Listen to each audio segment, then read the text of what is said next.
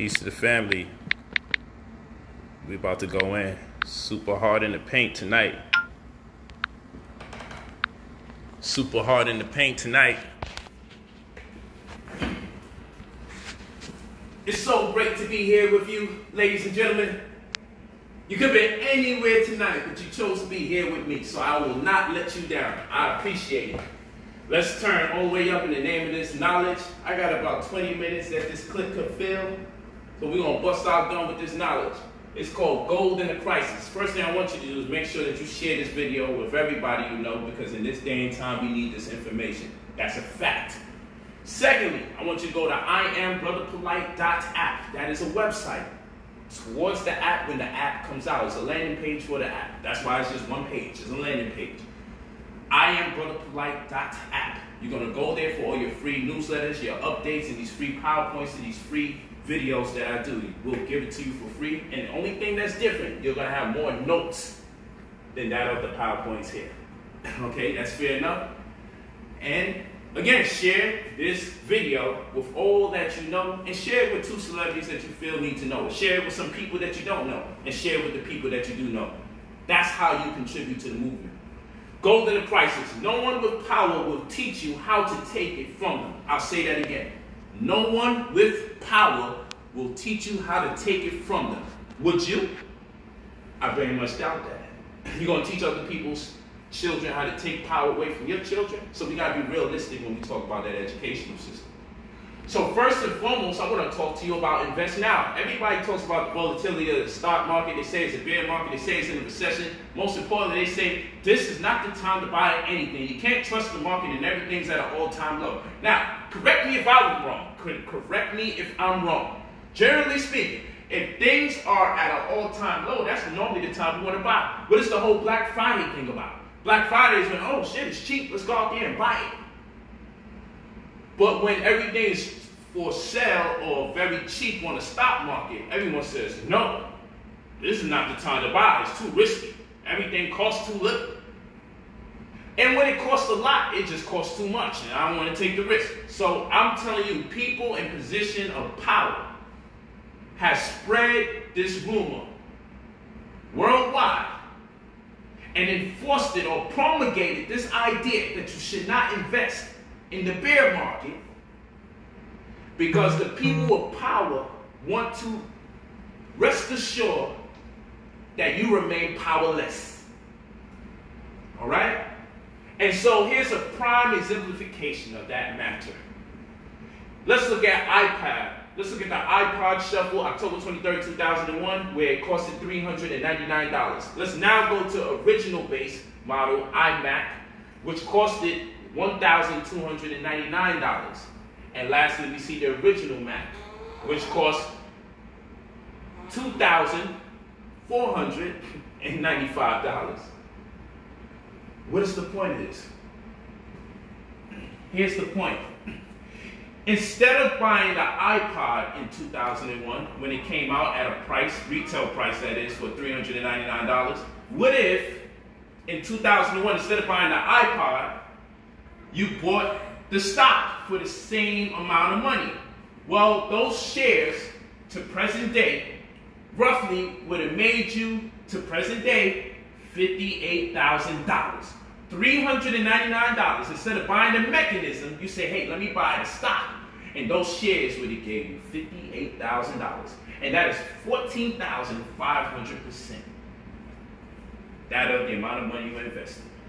Now let's look at the original base model iMac, which cost $1,299. If you were to have invested this $1,299, and I actually forgot to put the date there, so this is August 15, 1998. I left the date out, just for the record. Okay, so in 1998, if you were to spend $1,299, not on the mechanism, but on the stock, those shares to present date would give you $178,000, which is 13,500% more, or that of the amount of money you put up. But even more shockingly, if you were to spend the $2,495 on the first Mac, instead of on the computer itself, if you would have took that money and put that into the stock, corresponding with the same, you would have near $1 million today since 1984. I was born in 1983. My father would have put some money in that. It would have been a wrap. We'd have had $1 million and my father would have just bought that. And I'm going to tell you, I was told that we had one of those damn computers. And I sit here today like, damn, we could have been a millionaire. Y'all spent the $2,400 on the computer. And that $2,400 in shares today would have been $940,000 plus. So what's the moral of the story? When you see new technology come out, instead of being patrons or consumers of the product, invest in the company for the same dollar amount at least once. And just weather the storm. Because guess what? Them stocks had to go up and down and up and down. Yo, sell it because it went down. But again, I showed you, those prices represent, if you bought it, no matter what, it would eventually lead to that today. So of course the stock went up, and of course the stock went down, and it went up, and it went down, and it went up, and it went down. But if you would have just held tight and said, I don't give a damn if it goes up or goes down, I'm going to wait. Today you have $1 million if you bought that computer over there. We're talking about gains of over 13,000%, and in this particular instance, over 30,000%. They don't teach that in school. Ownership before patronization. Ownership before consumerism, I should say. Buy the stock before you buy the product. If the product is that enticing, then buy the stock. And if you can't afford to do that, don't buy the goddamn product unless it's an absolute emergency. Use your damn hands instead of typing. Stop putting money in their children's hands. Okay, we said children, so who's the parent? Karen. Remember this Gucci conspiracy? 2019, in February 7th, that's when they apologized. And everybody said, oh, Polight, you're a bitch. If you ain't gonna go and burn Gucci. You and Mayweather are bitches. Y'all out there, Saks Fifth Avenue, acting the fool. But my brothers and sisters that said we were acting the fool came up with this notion that we should boycott. And that's cool. But for a duration of 90 days, there was a maturation date on a boycott. What kind of people boycotting already know when they're going to tap out? Just the thought of boycotting and being revolutionary made people fatigue, and they already, I just thought about it. We're going to start this shit in 90 days. That was insane to me. But more importantly, what we need to realize is the road to hell is paved with good intentions. So what this means is your heart is in the right place, but your economics and your socio-political disposition is not in the right place. You need to have thinkers there that are not acting on emotion so you can be as effective as possible when it comes to executing a boycott or any form of political or social remonstrance. Okay? That's very important. So we're going to go to Karen. And what we didn't realize is that Karen owns 15 clothing companies in itself. Gucci's just one of 15 of them.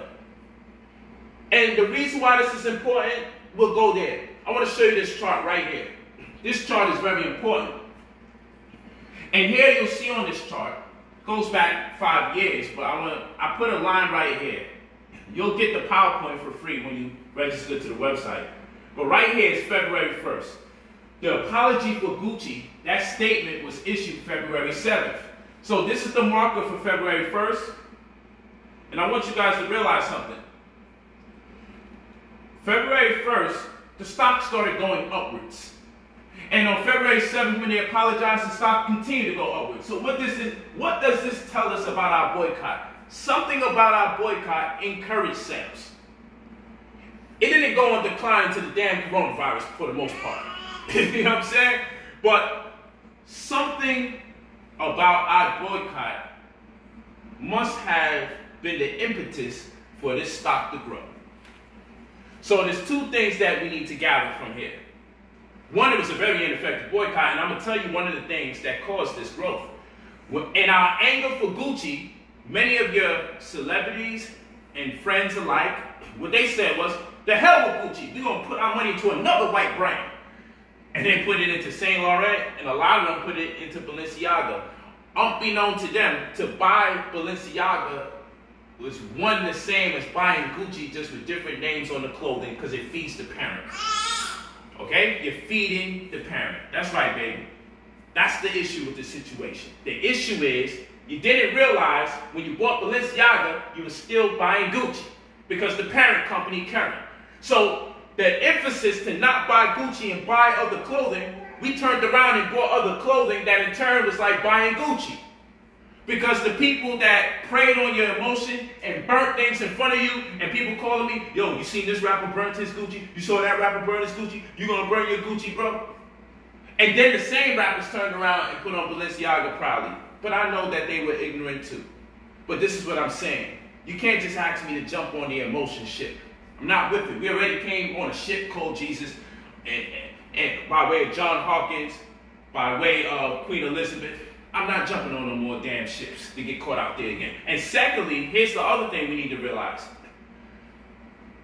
If we employed group economics and we really was mad at Gucci, here's the reverse psychology. Because clearly, when we say F Gucci, don't buy Gucci, clearly the stock went up.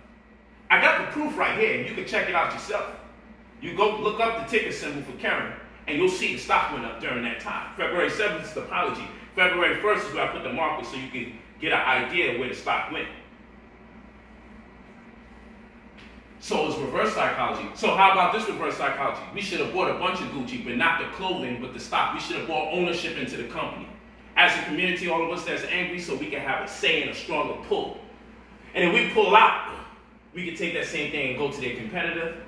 And then we want to go deeper. We can start having conversations about buying preferred stock with dissolution and also insurance. We can start having different conversations. In fact, we need to start having these conversations in the community. And I'm daring enough to do it because I know how people act when it comes to economic lectures and presentations. Y'all normally, y'all don't give no love to that. I just happen to be one of those people on the internet that y'all do give a high reception to when it comes to this type of material. And I appreciate it because I put a lot of effort into this because we have to raise our cognizance of numbers, especially when it comes to consumerism. We got to raise our cognition of politics, especially when it comes to consumerism. All right? So let's go to the next slide. This is very important. So stop putting money in their children's hands and understand who their parent is. This always gets me, and I talk to y'all on Facebook about this a lot, particularly Facebook and YouTube. I'm gonna holler at you. Go ahead. So what happens is, from pre-K to 12th grade, is 14 years of schooling. And in those 14 years of schooling, you don't learn nothing about food, clothing, or shelter. Food, clothing, or shelter. You learn nothing about it. And that's a problem. And the reason why that's a problem is because how are you going to be a functional adult if you don't know how to make applicable the themes of food, clothing, and shelter? Isn't that the purpose from pre-K to 12th grade, 14 years of going to school? You don't know how to cook nothing. From pre-K to 12th grade, 14 years of going to school. You don't know how to crochet, you don't know how to sew. And in fact, if you learned the aforementioned things, you learned it outside of school. In tradition, or for someone just teaching you on the strength, or by way of your own curiosity and being autodidactic. But school certainly hasn't taught you how to cook. And when I say cook, we're not just talking about cooking. If the community in which the school is erected has a high populace of diabetics, then when you go to school and you go to home ec, they should teach you something about blood sugar and glucose, and glucagons and glycogen, and receptors and enzymes, and proteins. They should teach you these things in home ec so you know how to cook foods to avoid what is consistent in that community as far as the plagues. See? So we know it's a setup. Because no one with power is going to teach you how to take their power. And no one with power is going to teach your children how to compete with their children for power when they're gone. I don't think you would even do that. And then, on top of it all, when it comes to shelter, you learn nothing about real estate. You don't learn about UCC, Uniform Commercial Code, financial statements, security agreements. You don't learn about purchase agreements. You don't learn about earnest money deposits. You don't learn about mortgages. You don't learn about mortgage hypothecation. You don't learn about properties on assignment. You learn nothing. You don't learn about administrative affidavits of specific negative of purpose for opportunity to cure and counterclaiming of admiralty. You learn about none of these things. But somehow, once you get a diploma at 17 or 18 or 19, you're supposed to know how to survive. The only thing you're going to know how to do is fill out a job application, and they barely taught us that in school. Okay? By then, you would have messed up your credit a few years later, down the path. They don't teach you about credit in school either. It's an atrocity, and it's also a setup. Let's go to the next slide. So 680 is the new 540. What is that? Well, here you can type the same thing here in Google. It says, is the coronavirus about to wipe out FHA lending? Okay, I want y'all to read this article in your free time. You can type in this through the Google search and find the article. I'm still working on it though. So the FHA lending, what is that? Well, let's just say these are loans for people that are high risk. More times lower income community or people with horrible credit. So generally, you still can get into the property if your credit is about 680. But if your credit isn't 680, it gets a little shaky. But this was the high risk loan. So now 680 is starting to look like 540 out here. So basically, this is war against the lower income community. That's what this is. This is, look, if 680 becomes the new 540, then what is the criteria to get a home? It's probably going to be like 740. And most of us don't even see the light of day when it comes to 7. And when we get 7, we like 701 or 700.2. 680 is going to be the new 540 because lenders are saying, hold on, we just heard you tell everybody they ain't going to have to pay their rent or their mortgage for 6 months. What do you think people statistically who have less than 680 credit scores are going to do when they hear that? Woo! They're going to lie to themselves and believe that they will be able to pay later on. These are people who are already considered high risk and can't handle falling behind their bills. And keep in mind, they make the interest rates higher for the people higher risk who they've already determined can't afford the loan that they gave them. This is why I say I'm not only too smart to be broke, but it costs way too much to be poor. It costs way too much to be poor. These are facts, not gossip. These are facts. I'm saying these things to prepare you guys, because if you don't fix your credit right now, you're going to be in a space where no one's going to give you a home, because when they heard, hold on, you just told the high-risk people that they ain't got to pay their rent if they don't have it. On top of that, where are these high-risk people going to get a job? Because they're not going to walk back into their job. Thirdly, they say, you know, let's do the statistics. They said if, you told them 6 months, let's see 3 months. In 3 months, they calculated it and they said, it's going to look like we're going to have to come $30 billion out of our pocket as lenders. Let's look at it 9 months down the line. 9 months down the line, if you gave them 9 months, it'd be $100 billion. They look at the stimulus package and what they approve of, what they're approved for, and what the homeowners are approved for, and they said it doesn't meet, it doesn't match. A huge contradiction. No amount of money you're going to give us as lenders for relief, no amount of money you're going to give to the homeowners for relief, will the $100 billion be satisfied? So now you're talking about 6 months. The $30 billion wasn't going to be satisfied with the QE or the quantitative ease. So how is something in between 3 months and 9 months going to help us out in this situation? If 3 months wouldn't work, you told them 6. So right now, lenders is like, we're going to make shit harder now for anyone from this point forward to get anything. And as the months go by, FHA loans are probably going to dissipate somehow or the other. Or they're going to find some loopholes in the game, because they're not about to lend people who are high risk anything, understanding from the time they purchase the home, they ain't going to have to pay for nothing 6 months from that time. 5 months from that time, 4 months from that time. So you're getting a home right now, 6 months from that time, you off the hot seat. And then now 6 months later, you gotta catch up. There's a forbearance, as they call it. They ain't looking to hear that. So 680 isn't gonna be good enough, long story short, family. So as adults, as much as we may wanna debate about theology, and I love it, as much as we like gossip, you know, Brother Polight got locked up. I've only been locked up for one day in my life. And that's for this. Rikers Island. As much as that's entertaining, it doesn't pay the bills. True or false, it never pays the bills. This is the information. Be careful for people that waste your time. You fuck around and lose 2 hours out your life watching gossip. And you can't get those 2 hours back.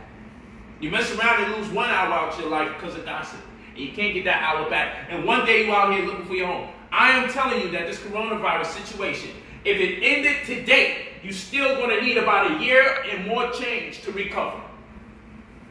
If this ended today and the world went back to some kind of normal circumstances, it would still take you, the average brother and sister out there, a year and change to recover. Because first of all, 3 out of 4 of us have a credit score that's less than 640. That is 75% of our populace. 680 is what gets you in the damn door. 680 is becoming the 540. 75% of us is under 640. I just need y'all to do the math.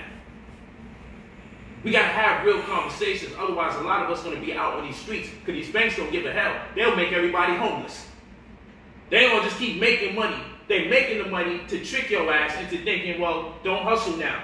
Don't fix my situation. Don't hook up my credit. I got 6 months forbearance. And when you come into that and they say, well, you know, even though we told you didn't have to pay it then, you're going to have to pay it now. Who said you're going to get a job after that? The market is horrible. It's going to take some time to climb back up. That's going to be, at best, a year and a half. At best. And that's if this thing cleans up within the next 2-3 months.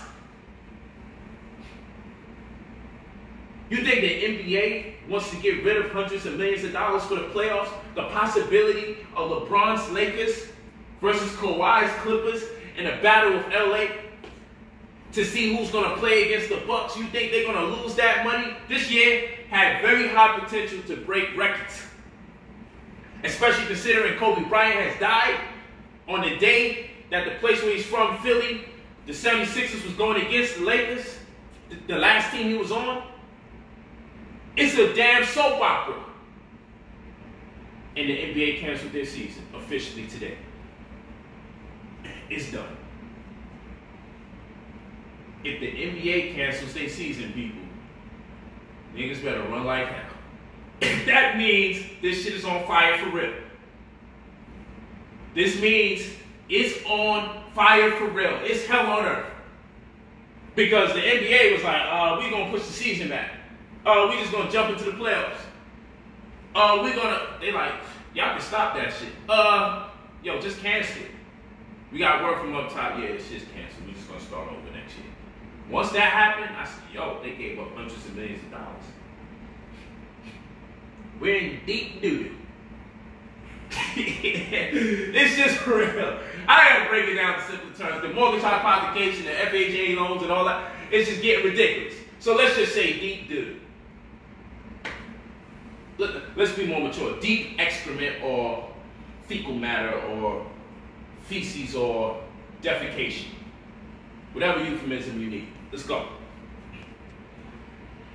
So they cannot deny you a credit because of your race, but they certainly can deny you a credit because of your zip code. How about that?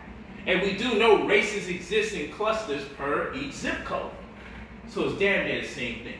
So not only is 680 the new 540, not only are they looking to make sure that these FHA loans dissipate, because high-risk people became more riskier than ever. This is a war against lower income communities. But on top of that, you're already in areas that's already redlined, which are the areas that we'd be damned if we give you credit. And if we do, maybe we give you $200, $300, $400, $500. So what I'm saying is, my good brothers and sisters, when Brother Polight tells you last year, the political polarization, the global uncertainty, we're another pandemic, we're one pandemic, one more major talk of war away from our lives changing. And there's gold in the crisis, but you have to prepare yourself with that due date. I'm telling you now. Because what brothers and sisters like to do, for those that have prepared, they like to get mad at them for people who prepared. So a year and change from now, when you see certain brothers and sisters living better because they studied during these hours where they wasn't at work because you got laid off, because they studied long enough to prepare for this day and time. Now everyone owe you something because you was watching gossip. While you allow agents in your community, I'm going to say this, while you allow agents in your community whose sole responsibility is to get you to defer your attention away from your responsibilities as an adult, as a parent, as a significant other, because you didn't have the mental fortitude to come to terms with the circumstances that exist right before you. But you'd rather escape mentally and look at something that doesn't demand nothing of you. You will only have yourself to blame. Because somebody was sharing this information at pivotal moments in our black history. And unlike all the other eras, it's been documented that someone shared this information with you. The question is, what will you do with the knowledge? I don't give a damn if you're upset. Polight charges for this, that, and the third. Well, just because workers are unemployed don't mean the entrepreneur is supposed to be. And furthermore, I give so much free information, and I go out my way to give you this information, give you some acknowledgement of what's going on, some cognizance, raise your cognizance of what's going on. That in itself is gold. Because this most likely was not in conversation. Today, it won't be tomorrow, and it damn sure wasn't yesterday. And that was yesterday's news. This FHA loan.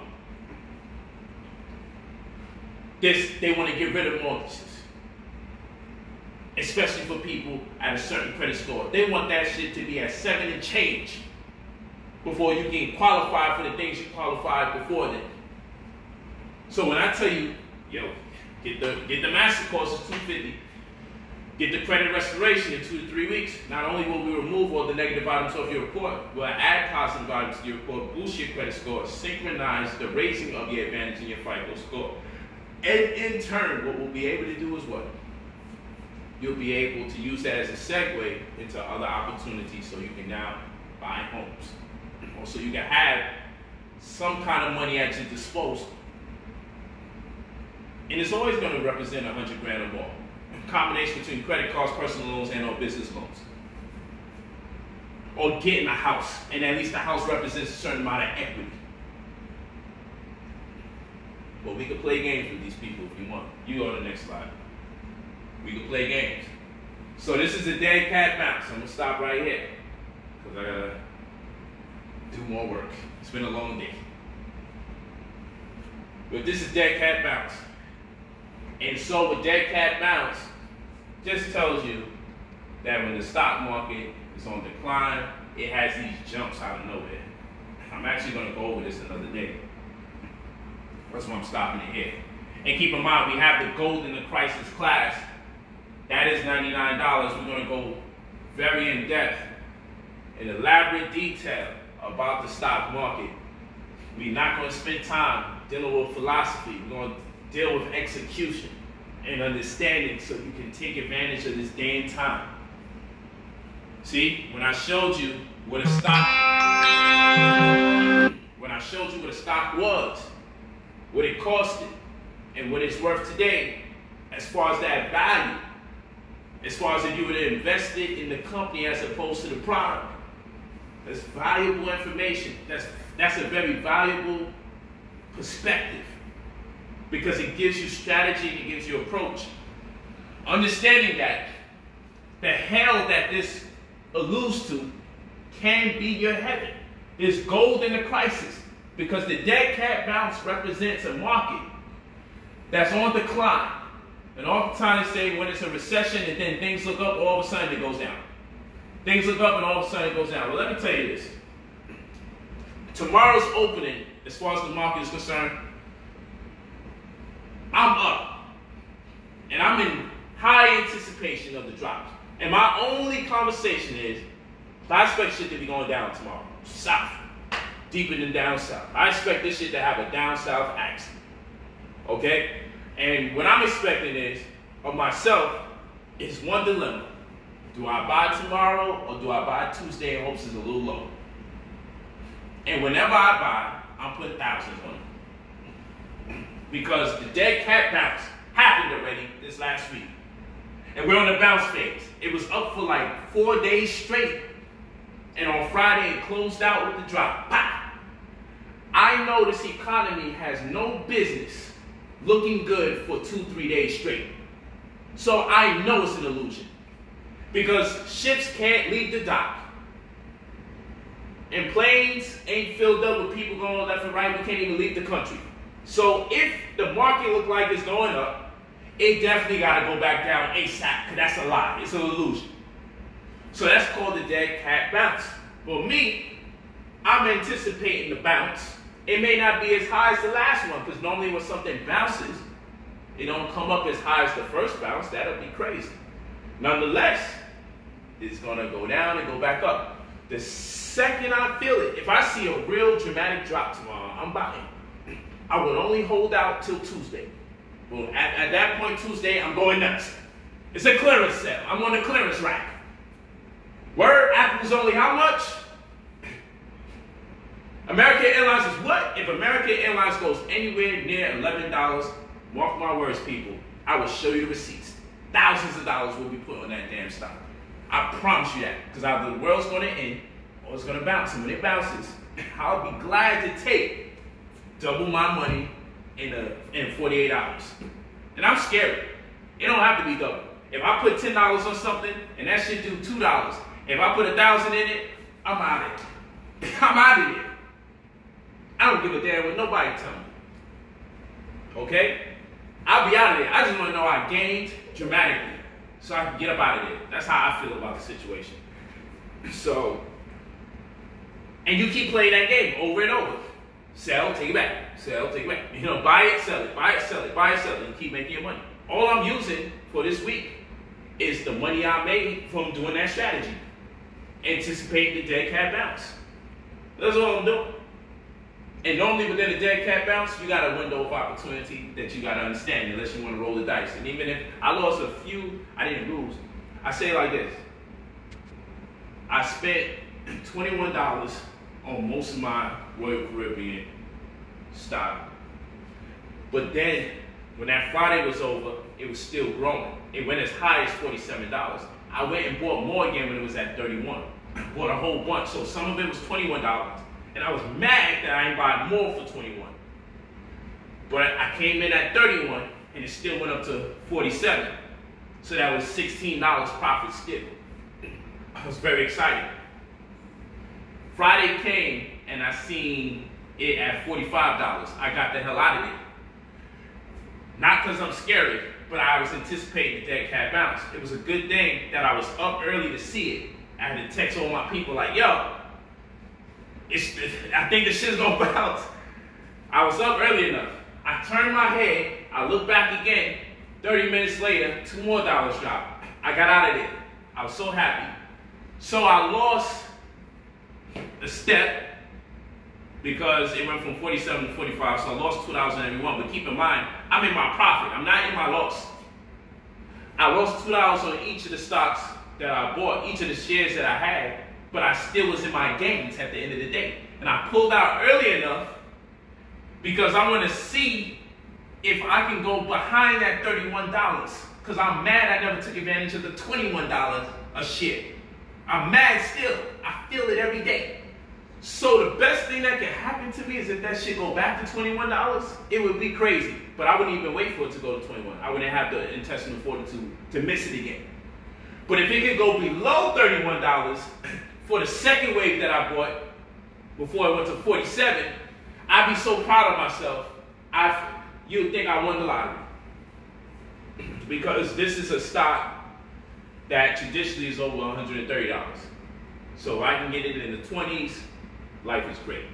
But anyway, that's another conversation. These are thoughts that's going to be in my mind because the sun rises at 9:30 a.m. for me, Eastern time, when it comes to this market. Because there's gold in the crisis, people. There's gold in the crisis. And for the people that microwave information that want to tell you, it's too risky, every day is going to fall, every day is crashing, then if you know that prophetically, if you really feeling like that, put your money on everything crashing. You know you can make money off of shit going down too. Money is not just there for you to gain or for the gains. The money's there too for the losses. You can put your money on the losses and make a whole bunch of money. What's wrong with you? That's how I know people don't know what they're talking about. Because I spoke with such conviction, yo, everything's just going to drop anyway. Well, damn, bro, you should put everything on that. Or at least 50% of what you own. Since you know like that, that's going to happen. But when they have to put their money towards that conviction, then they ain't going to say shit. They like to walk around and tell you BS for free. But you say, oh, do you feel like that? Then should be nothing to throw your money there. Then with the, oh, I don't know. Because you don't know how to make money off of the decline. You don't know how to put a put option out there. You understand the puts. You understand the calls. You know what I'm saying? Y'all call yourself shot callers. You really don't understand what the hell people be talking about. But let's go to the next one. And that's it. Because that was actually supposed to be the last slide. Because I'm going to actually do something really nice when it comes to this. I have a very powerful presentation I'm giving to you before the Gold in the Crisis class. I'm actually still giving some free classes because I want to prepare the students that paid for the course. So I want the students that paid for the course and the students that didn't pay for the course. Keep up with the free classes so you can learn as much as possible, because I don't want to start at a remedial level when I do the course. It'd be to everyone's benefit if you study the free classes, so that way when I do the $99 class this coming Sunday, you'll be locked in. It'd be better to get those free classes, so that way Sunday we could do the behind the back, the 360s, the windmill, the jump from the foul line. That's the kind of moves I want to explain. I don't want to go into the ticker symbol is the same as a stock symbol. It is most times and often an acronym for the name of the company. But considering there's so many companies, and depending if you're dealing with the New York Stock Exchange or another exchange, it might consist of 3 letters or 4. But then there's other instances where it consists of 5 letters. I don't want to go through all that craziness with you. I'd rather do that stuff periodically during these classes, so we can jump right in it and make that money and learn things that they try to give you a whole bunch of years of school and student loan debt for. Get the information here. You see somebody giving it up to you for free, sit down, lock in, take your notes, double check it. I want you to, but you're gonna realize I have a tendency to explain these things a lot better than most people, because I think the explanations, in some instances, people are just not good at explaining things, and in other instances, I believe that people are doing that on purpose so you won't be able to assimilate the data. They gotta keep you away from it. So having said that, go to IamBrotherPolight.app. You can purchase the Gold in the Crisis class for $99. You can also register to the site for free. So when we give out these free PowerPoint presentations and the free newsletter, and the free updates about the things that are free, you can have that information at your disposal. So in either event, sign up. And then also when the app actually comes out to the website is a landing page. That's why it's called IamBrotherPolight.app. I also have it there pinned to the top. When it says .app, don't text and say, Brother Polight, yo, I can't find it. That's because you went to the app. Don't go to the app. We ain't published it yet because we're still hooking it up. But that's the landing page for the app. So you can go to IamBrotherPolight.app. You can register for free, or you can also pay for the Gold in the Crisis class. Either way, you good money. And then of course, if you want the credit restoration microwave, that's $3,000, and we remove all your debt and put you in position so you can start really moving and shaking. Because in this type of economy, $1,000 or $2,000 could change your life now and also very much later. We saw the numbers here. Give you all facts. Double check my references. I'm the only one out here that's like, yo, take the PowerPoint, look at it, see if you can find fault or error. I wouldn't really suggest you go out your way to find error. I would suggest what's the most interesting to you. You go and you look for more data to compound interest on the understanding you already got or arrived at from the presentation. Peace to y'all. You go to brotherpolight45@gmail.com if you're interested in purchasing any services. If you want the free updates, you go to IamBrotherPolight.app. If you want to purchase the $99 class, you go to IamBrotherPolight.app and you'll see it. It's entitled Gold and the Prices. Peace and many blessings in Louisville. Perpetual success. I love you all.